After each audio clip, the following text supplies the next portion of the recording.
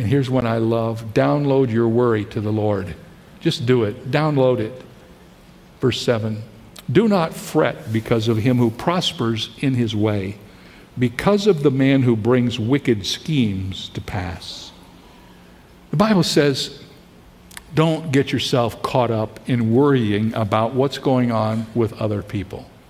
I mentioned earlier that one of the things we do sometimes as Christians is we kind of look around and say, Lord God, I'm serving you. I'm honoring you with my life. I'm doing everything I know to do to be an obedient Christian. Why am I having a hard time? And all these people that don't even know how to say your name without cursing, they seem to be doing well.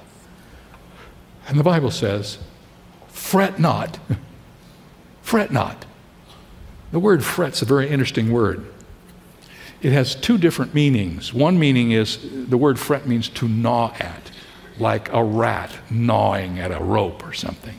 And the other meaning is to have a kind of like an explosive burst of flame.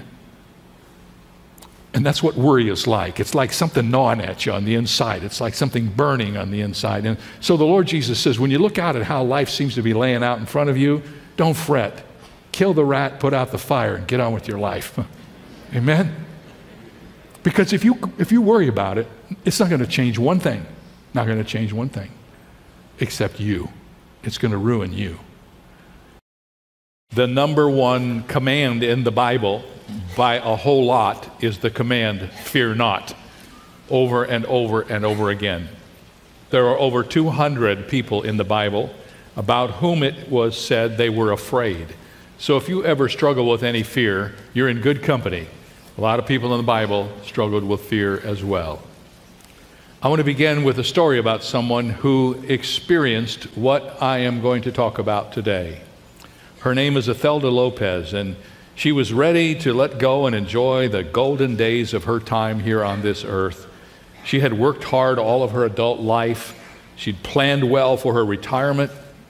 And now when that pension check arrived each month, she just felt so secure, had such a sense of well-being. And then one month, the check did not come. It had to be a mistake. I mean, after all, she had done her part. She made a few phone calls, and her discomfort began to grow. Sacramento accounting firm had managed her investment, but the company was no longer to be found. Every time she phoned, she got a repeated recording. This number is no longer in service. Ethelda had worked for AT&T for 3 decades. Her benefits should have been rock solid. She had paid into the plan all of those years, and now she was no longer in possession of where that money was. Her ultimate worst case scenario was looming. She couldn't make her mortgage payment. So she fired off some more phone calls to mortgage companies, to her political representatives, to bank managers, anyone, everyone who might be able to shed some light on the craziness that was going on in her life. But it was all to no avail. Her money was gone, lost, embezzled, stolen. What difference did it make? She was suddenly, unexpectedly destitute. Every night she cried herself to sleep. Loss is integral to life. Nothing that's visible is lasting. And one of the first harsh moments in life is the occasion when we first discover that truth. The larger the loss, the deeper the pain. So the question arises, when we've lost our home, our possession, our bank account, and our investments, and the very concept of financial security has been swept away and we have nothing left, or if we find ourselves fearing that that could happen to us, where do we turn? Does God have anything to say that will give us comfort? And of course, you know that He does. And the Bible itself is a book of comfort. The Psalms in our Bible is the go-to book for comfort. And one of my favorite Psalms we're going to look at today for a few moments, and that's Psalm 37. This Psalm speaks to our hearts when the fear of financial calamity is stalking us. How should we respond when we look out at a world and we're doing all the right things? We're obeying God. We're coming to church. We're raising our families in a godly way. We're tithing. We're doing all the things we know we should do. And we're failing. And the people we know who don't do any of those things, in fact, do a lot of evil things, they seem to be succeeding. How can that be right? And why is that fair? And why does it happen? I would like to suggest to you that there are two major scriptures in the Bible that deal with that, and it's kind of easy to remember them. One of them is Psalm 37, and the other is Psalm 73. And if you just put those two things down in your mind, you'll remember where to go when you're trying to figure this out. I would like to suggest to you that Psalm 37 is an incredible portion of Scripture for our discussion today because it is a simple statement of some things Almighty God wants us to do when we're feeling insecure, not just about life, but about everything. Sometimes when you read the Psalms, you have to read and then you develop principles having read it. Here the principles are just stuck right in the Psalm. There are 7 of them here in the first few verses, just places where God, through the Psalms, says to us, here's what you should do. I kind of like that because it's always helpful when you know what you're supposed to do.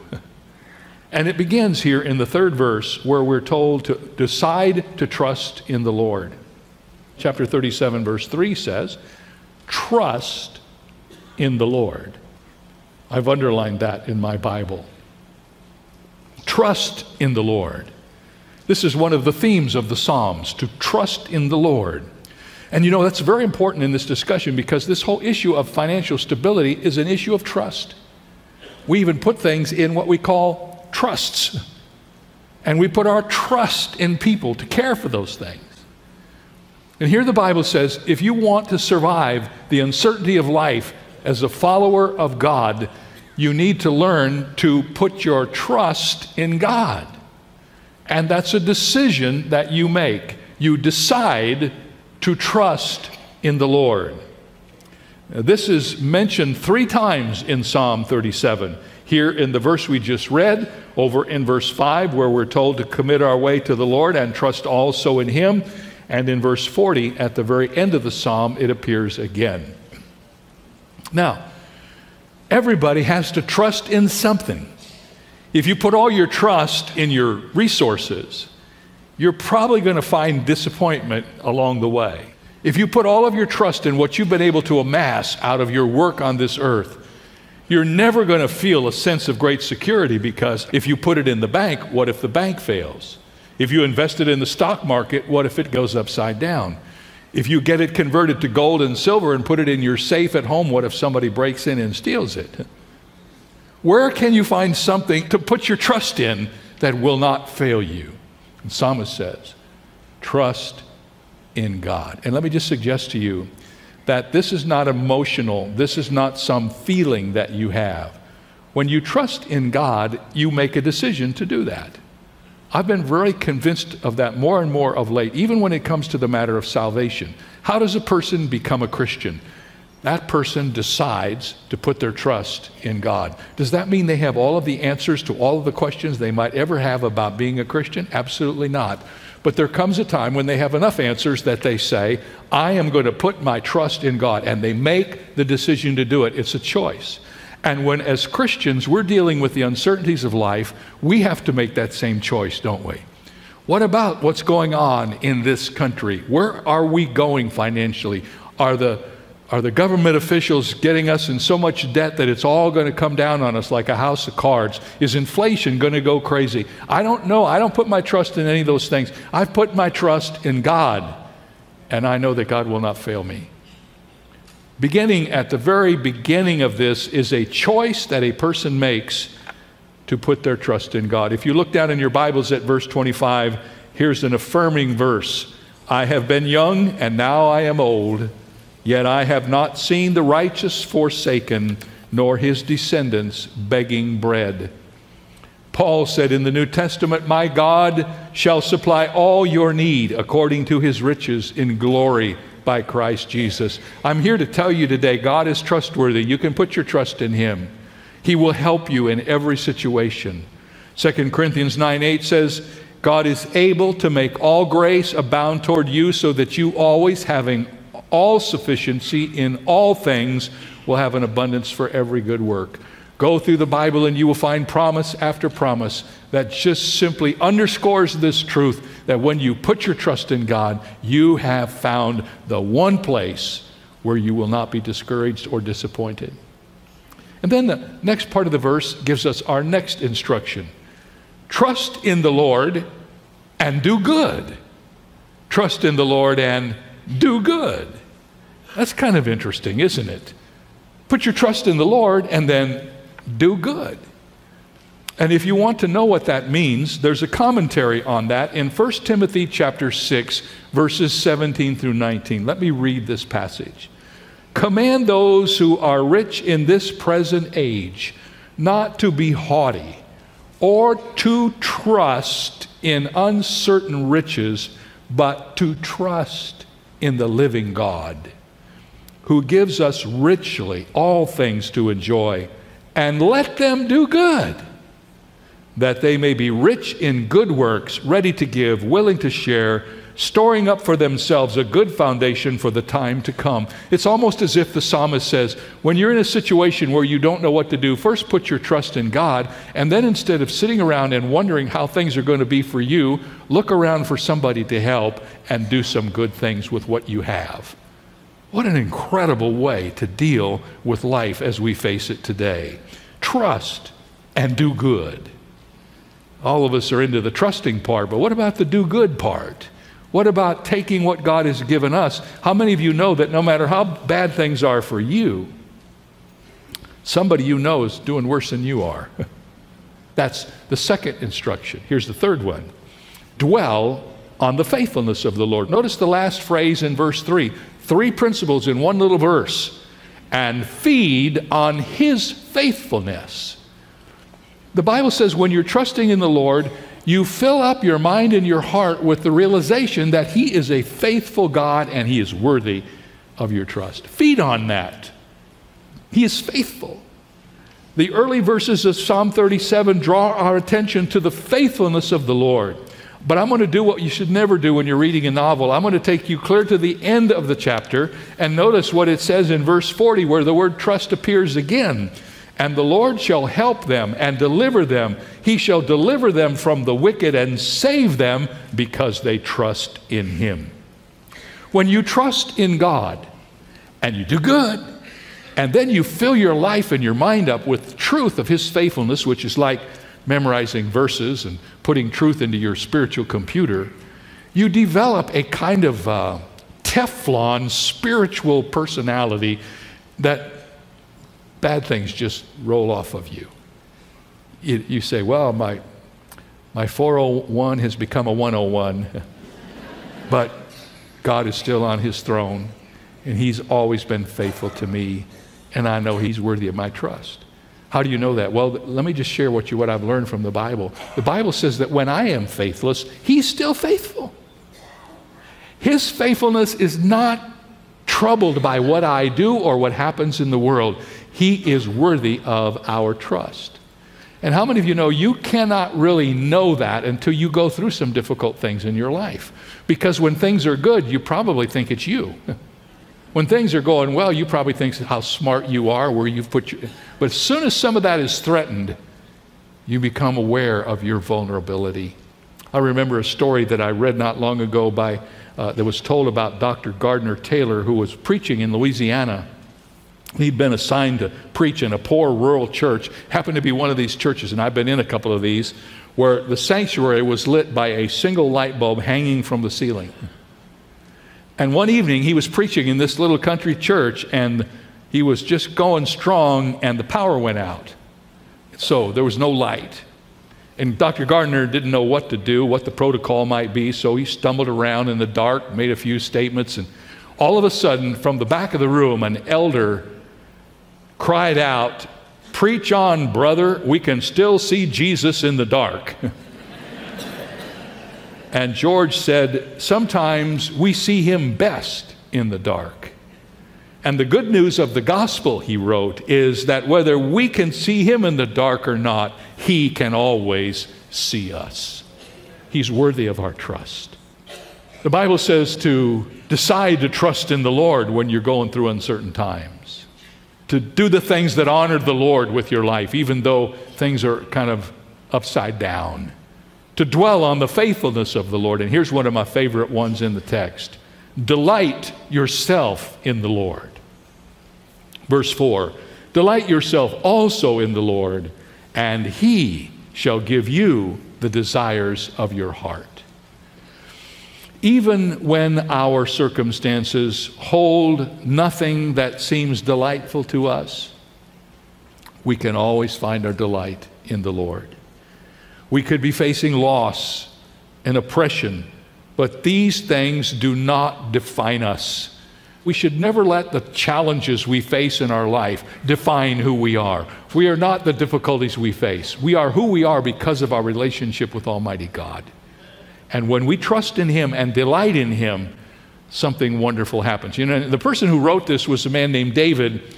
And I don't know if you've ever studied David's life. I did a whole series on David some years ago. And one of the things I realized about David was a man for all seasons. Have you ever noticed? David he sucked every bit out of life you could get. He squeezed life like it was an orange. And just think about David, what he was all about. David was a singer. He was a songwriter. He could dance. He could write poetry. He could devise battle plans. He had an aching desire to design a temple for God. He was a passionate man who found in his life every delight. But here is David, this man who lived life to the full, saying, what you really need to do is find your delight in the Lord. Covet a relationship with God that becomes central to who you are. Now, the interesting thing about this verse is that there's a promise attached to it, and often it's misunderstood, and I want to try to explain it the best I can today. The Bible says, delight yourself also in the Lord, and He will give you the desires of your heart.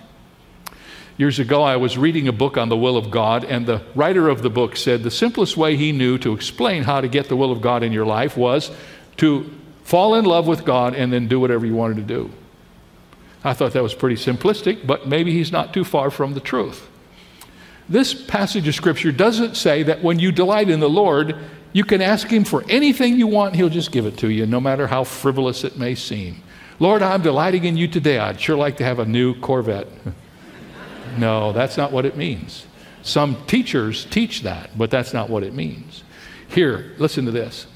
The Bible says, if you delight in the Lord, if you delight in Him, if you truly have all of your delight in Him, you will never ask anything from Him that does not coincide with who He is.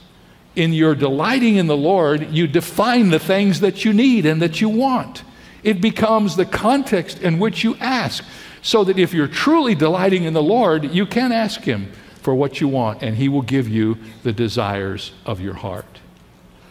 And I have a wonderful little personal story to tell you about that. I don't know that I've ever told you exactly how I got into doing what I do, how I was called to preach, so I'm going to tell you this morning. I was a senior in college. I had been a speech major and had done some homework in radio and television. Actually, I was a disc jockey. I actually worked in a little radio station in Springfield, Ohio. I had the 3 to 11 shift every afternoon. I put on all of the Christian music on this station. I did the news. I introduced the music. I was not very good at it, but I was learning on the air. And I believed that's what God wanted me to do, and that's where I was headed. I'd asked Donna to marry me. We had a year left before we graduated, and this is what we had planned. We had our life all planned out. And then one day, my father, who was the president of the college that I was going to, came to me and he said, David, we have a little church up in Columbus that needs a speaker for the weekend, and I've already assigned all the faculty members. There's nobody left to go. Would you go up there and speak for them? And I remember exactly what I said. You have got to be kidding. That's what I said. He said, no. He says, it's not that big a deal. He says, there's only like 30 people. It's a little farm community. They got a little church. There's a cemetery outside of it. You know, you got the picture. He said, just go up there and give your testimony. So I told Donna, and she said, hey, that sounds like a fun thing to do. So we drove up there on Sunday morning to the Fairfield Baptist Church in Thurston, Ohio, still there. And I gave my testimony. Took maybe 15 minutes or 20 minutes at the most. And then we were invited to go to lunch with one of the farm community families, and we went to their farm and had dinner. And to my shock, while we were eating dinner, they began to tell me how excited they were that I was going to be there to speak in the evening service, which my father had conveniently forgotten to tell me. And the problem was I had already delivered everything I knew. I didn't have anything else. I had no notes, no old sermons. So I remember going into the corner of that house in the afternoon and repackaging what I gave them in the morning and gave it back to them that night. To my surprise, they said to me, would you come back next week? And so Donna and I drove back next week, and the week after that, and the week after that.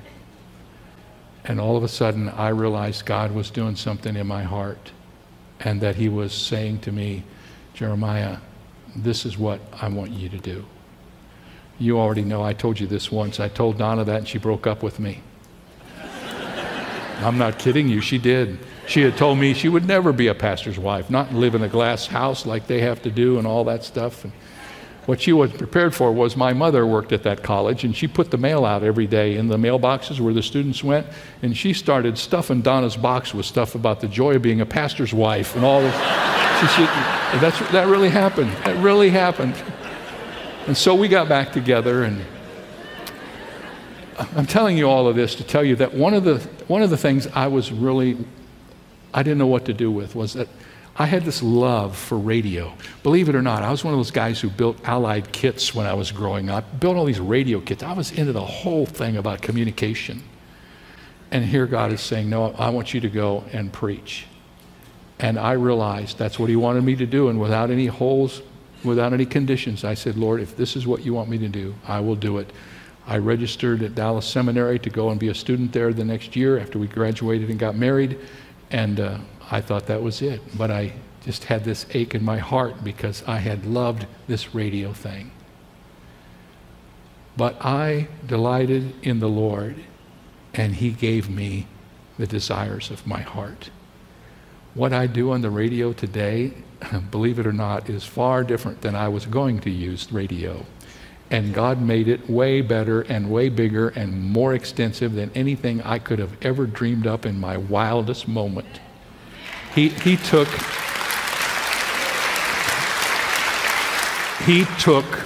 what He knew I was supposed to do, and He brought that into my world. And when I delighted in Him, He gave me the desires of my heart. And so today I live in both worlds. And it's all one world now. And I look back over my shoulder and recognize how terribly poor I would be today in my own spirit if I had delighted in my plan instead of in His. If I had said, no, Lord, I'm not going to be a pastor. I'm going into the radio world. But I delighted in Him. I just thank God that He gave me the faith to do that. So I want to say this to you today. If you put your trust in the Lord and you give Him first place and you say, Lord, whatever you want me to do, the probability is He's going to get you to do something that you already want to do, and He'll marry what you want to do with what He wants you to do, and you'll walk away thinking, how did that happen? God is at work. And so the Bible tells us that there are some things we can do during times that are uncertain. We can trust in the Lord. We can do the things that honor the Lord. We can dwell on the faithfulness of the Lord. We can delight ourselves in the Lord. And then it says, dedicate your life to the Lord. It says here in verse 5, commit your way to the Lord. Trust also in Him, and He shall bring it to pass. That means you come to the place where you say, Lord, here is my life. I have no idea what's ahead. I don't know what you have in store for me, where this is all going, but I'm dedicating this to you. I'm signing the paper at the bottom of the page, and you just fill in whatever you want. And that's who I am. That's where I'm going. My life is yours. Lord God, we're in this together. I dedicate my life to you. We used to talk a lot more about that in our churches than we do. We used to actually have people come forward who wanted to dedicate their life to the Lord. When we find our delight in the Lord, then we discover that because we know who He is, we can trust Him with everything there is about us. We can cast our burdens upon Him. We can give Him our life without fearing what might happen. You know, most of us know the story of not ever giving the Lord control of your life because He'll make you a missionary in Africa. Remember that? Most people have had that fear in the back of their mind. Well, let me just tell you this. He's done that to some people, but you know what? He did it because down in their heart, that's something they always wanted to do anyway. And He gave them the desire to go. Well, if you put your trust in the Lord, that doesn't mean you're going to sail through life without any challenges. It does mean if you commit your way to Him, He will be in every detail of your life. God is not only the question, God is also the answer. And so, if you want to go through life and think you're not going to have any losses, you're going to be disappointed. But if you dedicate your life to the Lord, when the losses come, He'll be there for you and He will help you make sense out of it as much as possible as you can in this life today. Here's a story to illustrate what I mean. If you know anything at all about missions, you know that one of the great missionaries, in fact, he's considered to be the father of modern missions, is a man by the name of William Carey. William Carey, at one time in his life, had established a large print shop in India where he had worked for years, translating the Bible into the many Indian languages. On March 11th in 1812, Carey had to travel to another town, and his associate, William Ward, was working late when suddenly he smelled smoke. He leaped up to discover black clouds belching from the printing room. He screamed for help, and they tried to do everything they could to save the establishment, but it was to no avail. Everything in that print shop was destroyed that night. Now watch this.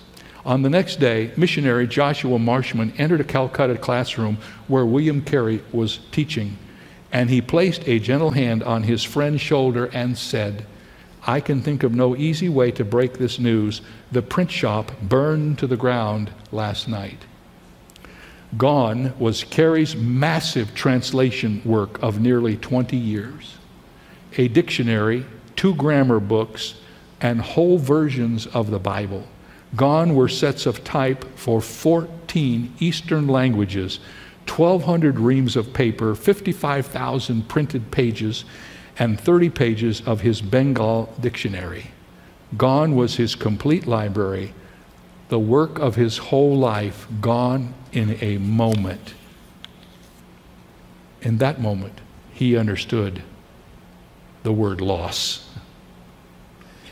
And he said, "The loss is heavy, but as traveling a road the second time is usually done with greater ease and certainty than the first time, I will trust the work will lose nothing of its real value. We are not discouraged. Indeed, the work has already begun again in every language. We are cast down, but we're not in despair." And William Carey had dedicated his life to God, including all of the imponderables that he had experienced.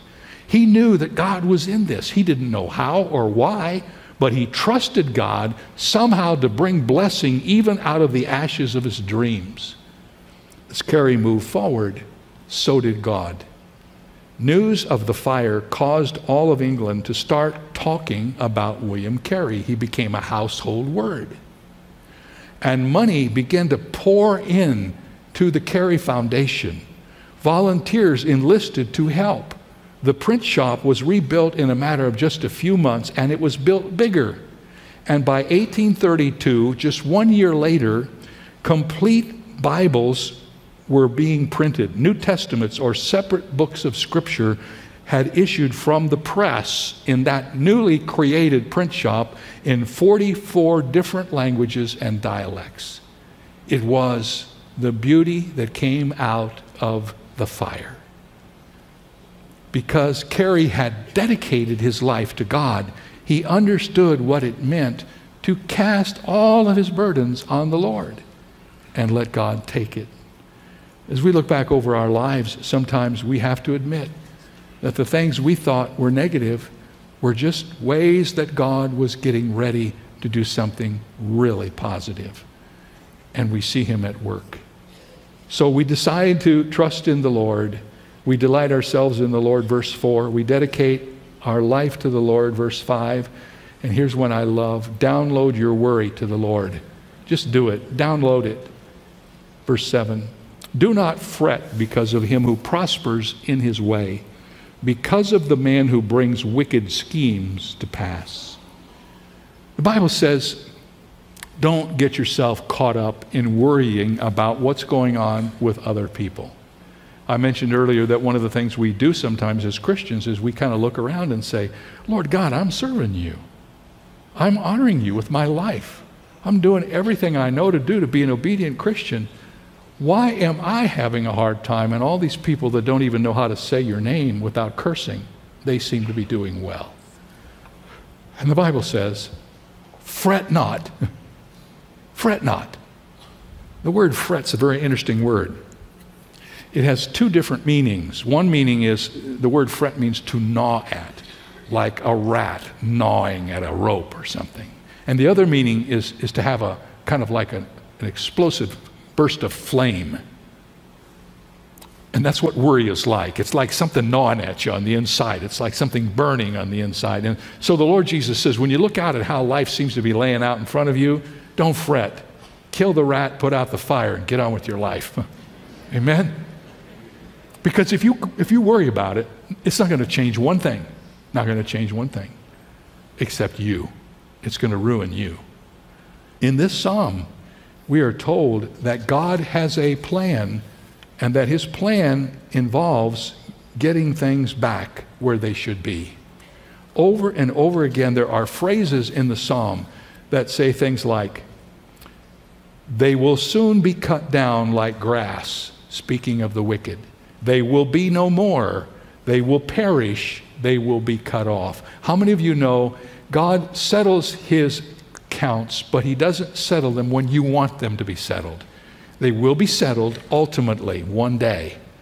Nobody gets a free pass. Here's a creative exercise I'd like to suggest to you. This was done by pastor and author Leonard Griffith. Here's what he did. He transplanted Rip Van Winkle, the beloved Washington Irving character, from America to 1930s Germany. Listen carefully to this story. You remember the story. Rip falls asleep for 20 years, and then he walks through town to find that everything has changed and no one remembers him. That's the old story. Well, in Griffith's version, Van Winkle is horrified as he watches Hitler rise to power and begin conquering Europe. So he retreats into the Alps to get away from the terrifying events, and he falls asleep. And when he wakes up, the 1950s are underway, and the world is vastly different. The Nazis are gone. No more swastikas, no more eager Hitler youth, no more world domination arrogance. The masterminds of the Third Reich are all dead or imprisoned or being hunted down. Rip Van Winkle then understood the words of the psalmist, I have seen the wicked in great power and spreading himself like a native green tree, yet he passed away, and behold, he was no more. That's the way it happens, isn't it? It may look like they're succeeding, but just hang on. God does not measure time the way we do, and ultimately, that which doesn't seem resolvable gets resolved by Almighty God. There were many in the 1930s who wondered why God allowed the Nazis to prosper. He didn't. He dealt with them by his own timetable, and he dealt with them thoroughly. Here's the last one of the 7, and we're finished. Let me give them to you again. Decide to trust in the Lord, do the things that honor the Lord, dwell on the faithfulness of the Lord, delight yourself in the Lord, dedicate your life to the Lord, download your worry to the Lord, and finally, discipline yourself to wait on the Lord. And I wish that weren't in the Bible. I don't like waiting. I'm built more for speed than for comfort, and waiting is not my favorite thing. Wait on the Lord. What does that mean? It means God is at work, but he works on his timetable and feels no obligation to coincide his timetable with yours or mine. We may say, God, would you please resolve this? And he says, yes.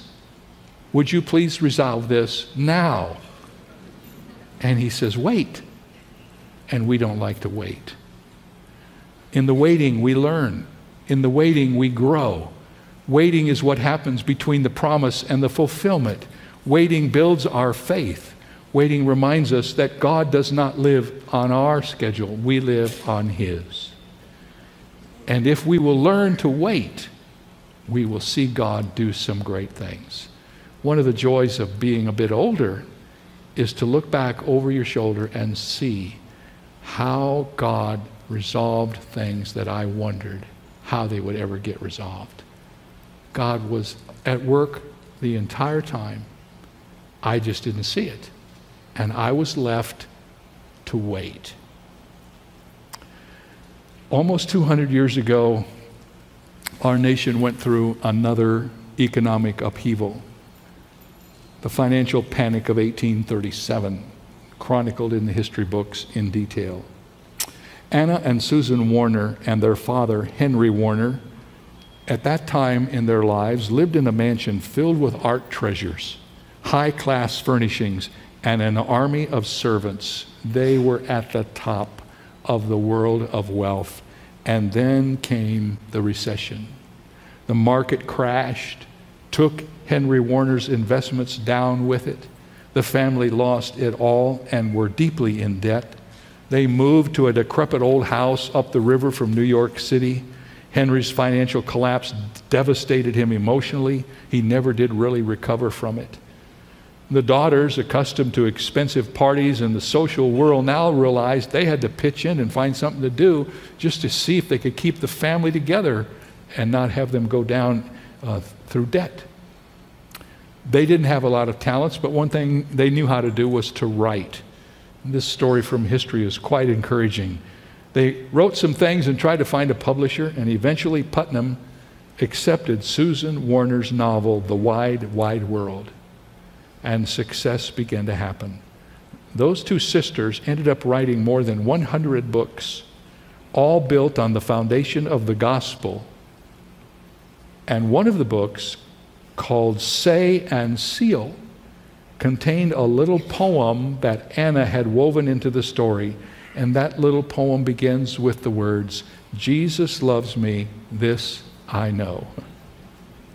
Songwriter William Bradbury added music, and now Jesus Loves Me is loved throughout the whole world. Untold millions of children first meet God through that simple little song. I didn't know this, but back in 1943, when John F. Kennedy's PT-109 was sunk in the Solomon Islands, local islanders and American Marines sang "Jesus Loves Me, Jesus Loves You, Jesus Loves Me" as they rescued the survivors. Jesus loves me, this I know. If you had been a part of the Warner family when all that tragedy happened, you would have wondered what in the world could come out of this of any value whatsoever. You might have known even then that God had something special, but you didn't know what it was. Out of the wreckage of that family at that moment of time came a little song that has been used by God to bless the world, and hundreds of thousands of children have come to know Jesus Christ because they discovered that Jesus loved them. The devil sometimes likes to fool us into thinking that the defeats that we are experiencing now are because of us or because God has forgotten us, but they are not. They're the devil's work. We don't have to acquiesce to his agenda. We have one that God has given us. Waiting is not always a bad thing. Sometimes in the waiting, we learn to build our trust in God.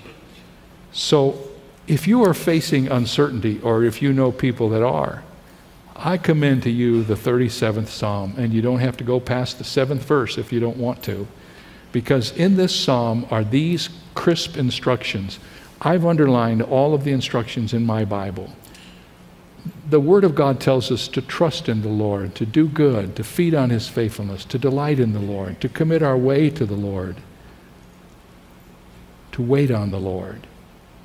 And when we do that, we discover the Lord's in charge, and we can trust Him, and we will be strong in the midst of it all. And that's a resource you only have if you know God through Jesus Christ. In fact, let me just suggest to you as we close this message today that if you haven't ever put your trust in God, here's what you should do. You should decide to do it today. Just decide to do it. You don't have to make anything mystical out of it. What I've told you about God is true. Do you want him in your life? Here's how it happens. You accept what the Word of God says about you as a person. I had to accept it about me. It's true of all of us. You know what it is? We're all sinners. Guess what? We're all sinners. And the Bible says that when we acknowledge that we're sinners, we come to God and we say, Almighty God, will you forgive me of my sin? And God says, yes, I will do that through what my son Jesus did for you on the cross. He died on the cross and paid the penalty for your sin. If you will trust him and put your faith in him and what he did for you on the cross, you can become a member of my forever family. And you say, well, I've never done that. Well, why don't you do it? Why don't you decide to do it? Why don't you decide today? I've had enough of this life dependent on myself and everybody else. I want to get in on the God thing. I have decided to put my trust in him. We used to sing a song when I was growing up that goes like this: I have decided to follow Jesus. I want you to decide that today. Make that decision and just tell God, I have decided to put my trust in you and in Jesus Christ. And he will hear you and acknowledge you, and you will become a Christian. And then all these things that I've promised from Psalm 37 will come into play in your life. Why would you not want to do that? You're just one decision away from being involved in the blessing of God.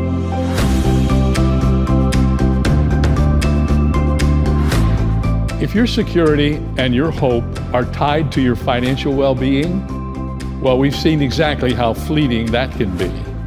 It can lead to brokenness and ruin on every level.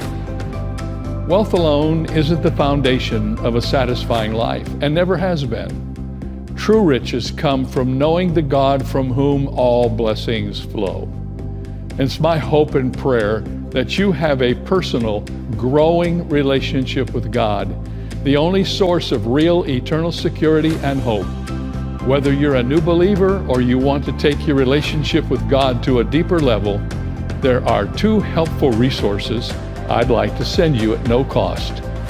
The first is a booklet called Your Greatest Turning Point, and the second is our monthly devotional magazine, Turning Points. They're yours free when you contact us here at Turning Point. Next time on Turning Point. When he calls you or me to anything, whether it's difficult or easy, whether it's a challenge close at home or far away, if God has called you, he is obligated to help you. And I'm here to tell you, after all these years, he has never, ever failed me. Thank you for being with us today. Join Dr. Jeremiah next time for his message, Defeat the Fear of Failure, here on Turning Point.